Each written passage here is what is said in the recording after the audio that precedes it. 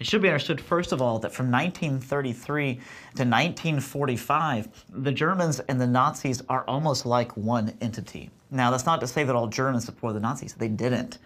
There were many who actually opposed them, or I should say not many, but there were several who actually opposed the Nazis publicly. Many of them paid the ultimate price. They were sent to death camps and died there because of that.